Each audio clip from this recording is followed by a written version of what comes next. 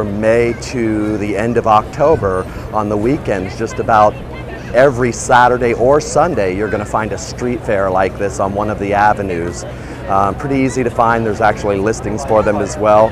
But sometimes you just discover it by walking around and running into it. These are a lot of fun. There's all kinds of things to buy, all kinds of things to taste, all kinds of things to eat.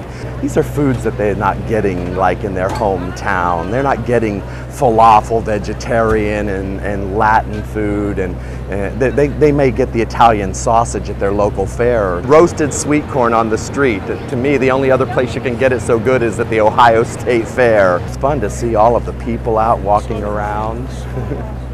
What is it about sunglasses that makes everybody want to stop and try them on? You know?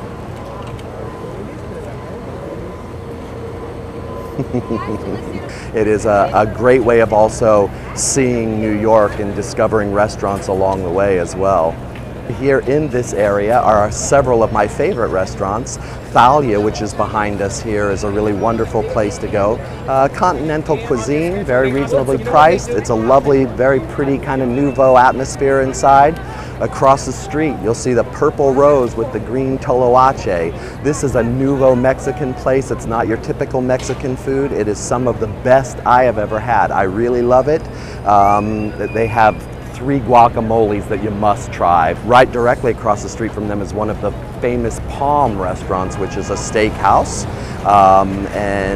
It's fun to go in because they have pictures and caricatures of all of the famous people who have ever eaten there.